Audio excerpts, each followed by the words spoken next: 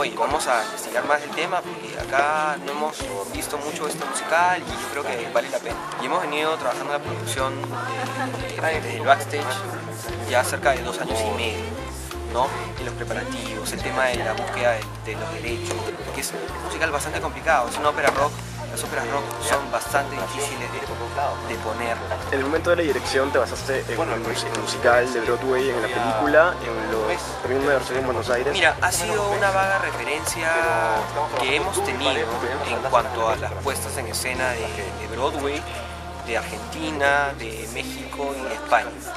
Nosotros hemos querido hacer una versión propia, contextualizada al Perú. En el momento de la traducción de las canciones, ¿tomaron la traducción de Buenos Aires o ustedes se encargaron de la traducción de las canciones?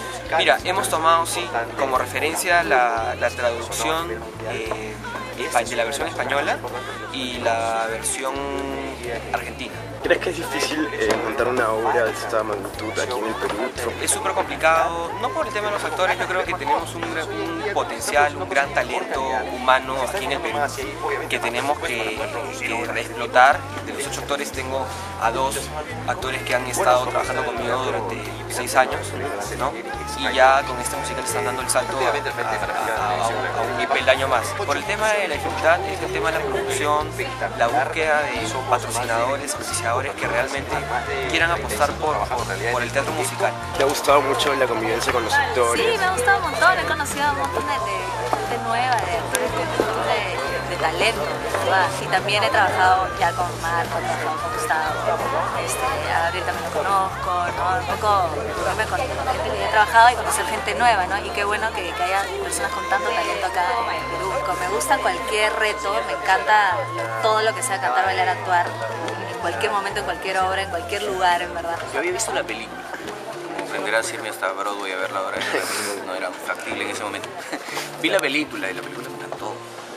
Y ya luego con la internet pues puedes encontrar las diferentes versiones de todos los países y ya me enamoré.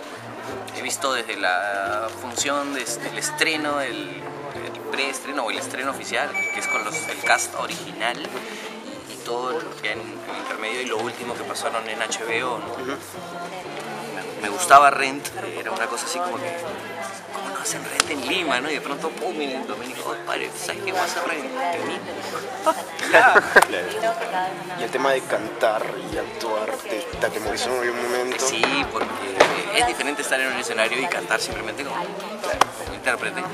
Y otra cosa es hacer un montón de acciones y además ponerle toda la carga emocional a la interpretación. Cuando tú cantas como cantante hay cierta interpretación, pero no es tan intenso como ciertos momentos que hay, si tú has visto la obra, sí, hay momentos fuertes. Claro, la temática, a pesar de la edad de la obra, como que sigue vigente, sobre todo en un país como el nuestro. ¿Cómo ves esto? El tema de la homosexualidad, el tema de las drogas. Creo que gracias a Dios hemos evolucionado un poco desde entonces. O sea, digamos, este nuevo milenio ha empezado ciertas mejoras en ese sentido. No, tal vez ya no siento que haya tanta discriminación, no siento que sea tan fuerte. Siento que sabemos mucho más acerca del SIDA. Han habido avances. En el momento en el que transcurría la historia original de Rent, sí no se sabían todas esas cosas. Era mucho más terrible. Estar enfermo de SIDA era la incertidumbre total. En eso estamos un poco mejor, ¿no? Pero por el resto, en cuanto al asunto humano, es el mismo, ¿no? El rollo humano de la colectividad, de este grupo de artistas bohemios que se juntan para tratar de hacer sus cosas dentro de sus posibilidades, porque son todos rebeldes y por lo tanto pobres. Y marginados en cierta manera, ¿no? Porque son los locos guachafos, bohemios, con peinados, ¿no? O sea, justamente la obra lo que te muestra es lo que hay más allá de toda esta imagen, o sea, el lado humano de los personajes.